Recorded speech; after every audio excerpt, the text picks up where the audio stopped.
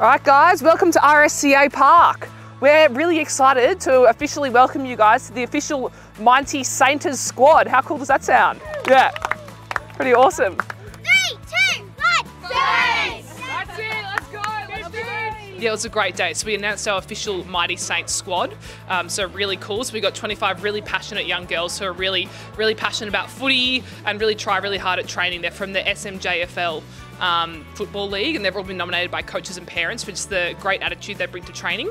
And we're really excited to welcome them to the Saints and have them form our first ever official Mitey Saints squad. There you go, look at that hang time. To know that these girls not only have the opportunity to watch us and sort of aim for that sort of goal of AFLW, but to actually have the opportunity to run out with the girls they see on TV and, you know, a few of their idols and role models that they look up to. It's really incredible, and I'm really excited for them and for how the great opportunity they're going to have, and hopefully it's something that they'll remember for the rest of their football careers. But it's great to have that relationship with community football clubs. I started playing as a young girl when I was 13 to make more friends, just really enjoyed the sport and have a bit of a run around on a Sunday, and it just really reminds me of sort of that joy that I get from playing football and why I've actually made it to this big stage.